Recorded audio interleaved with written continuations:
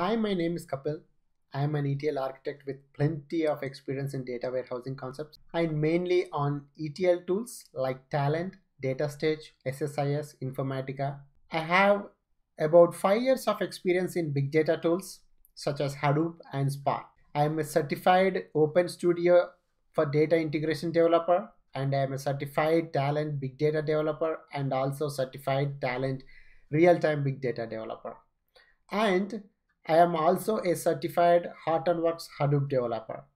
I think that's enough about me. Let's talk about the course. This course starts from the basics of Talend, and as we progress in the course, we shift towards advanced topics.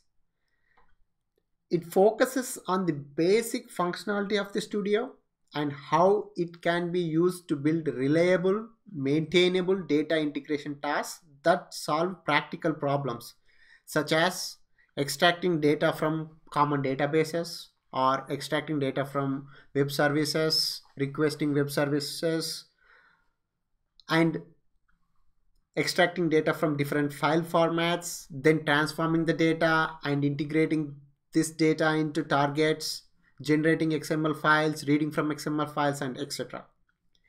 This course was designed in such a way I will talk about what a component is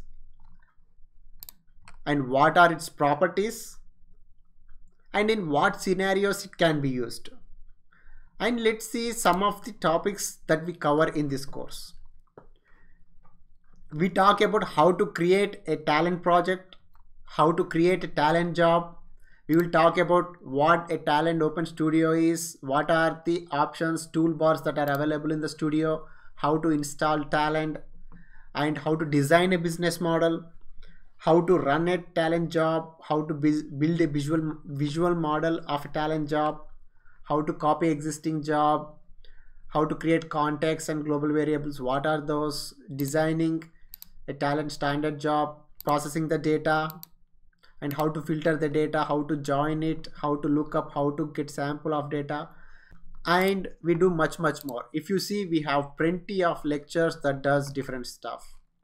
Like for example, how to write data to an LDIF file, how to auto-cache data types, how to join two tables, how to filter input rows, how to filter columns, and how to monitor data processed in the run console, and so many other topics.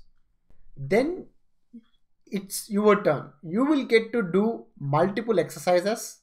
As of this recording, we have about 70 exercises, which will take almost 20 hours of your time. And these exercises involve the components that you learned from my lectures. And these exercises are very much related to real work scenarios. Let's see an example exercise question. So here we have a question which says read and parse a file with header, trailer, detail record types. So let's read this question. So create a job that reads from certain file, then write header data to one file, detail data to second file, and trailer data to third file. And here I have given a hint which says header data is the data which starts with H, and trailer data is the data that starts with T, and detail data is the data that starts with T.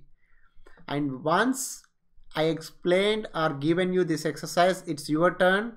Your output should look something like this. So it's up to you to which component should I use to do this particular exercise, or how should I design the job in such a way I have to get this output. It's up to you.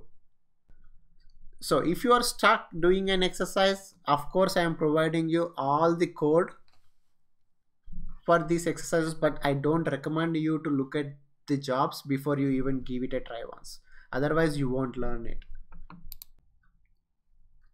And not just exercises, we have almost 150 plus questions similar to the ones asked in the real certification Talend exams.